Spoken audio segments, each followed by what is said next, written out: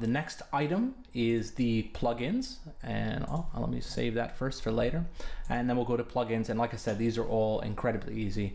The plugins that come with WordPress are Akismet, which is an anti-spam, which is a third-party paid service that you can use, and Hello Dolly, which is just kind of an example plugin.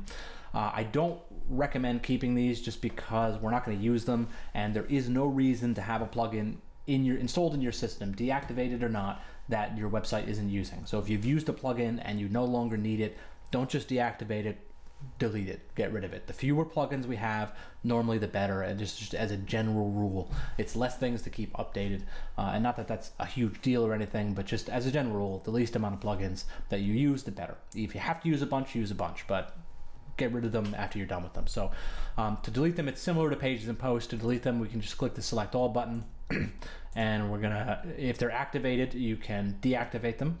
You can click this Activate to turn them on. You can click on the Delete button to get rid of them, but we're just gonna delete these two quickly. And just to show you how to install a plugin, it's the same kind of thing. If you download a plugin or you've purchased one from somewhere and need to upload it, you click on Upload Plugin, choose File and whatever, and click Install Now.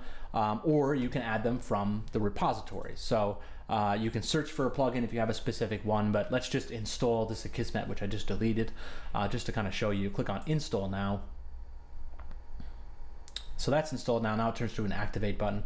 You can also look at the reviews of the plugin, pay close attention to the last time it was updated. So you can see if it wasn't updated for a year, you probably don't want to use that plugin. It'll also tell you whether or not it's compatible with your current version. You can click on More Details, which brings up a pop-up window that gives you even more information, installation questions, facts, supports, things like that. Once it's installed, click on Activate to activate it. And now you can see this is asking me to set up my account and things like that, but we don't want to do that. So we're just gonna deactivate that again and delete it again. So right now we have no plugins on the site and everything is kind of cool. There's also an editor under themes and an editor under plugins, but what this is actually, it's actually to edit the plugin files themselves, like the PHP code within them. And later on, we're actually going to disable these editors so that if somebody did happen to get access to our site, they wouldn't be able to edit the files on the server and add in any kind of malicious code. So we're going to get rid of those later on, but for now, just ignore them. It's probably not a good idea to go in there and mess around with PHP files unless you're a PHP developer. And even then, specifically with plugins, it's not a good idea to ever update a plugin through the code, changing lines of code, because when that plugin updates, you're going to lose all your changes because it's going to copy over all those files.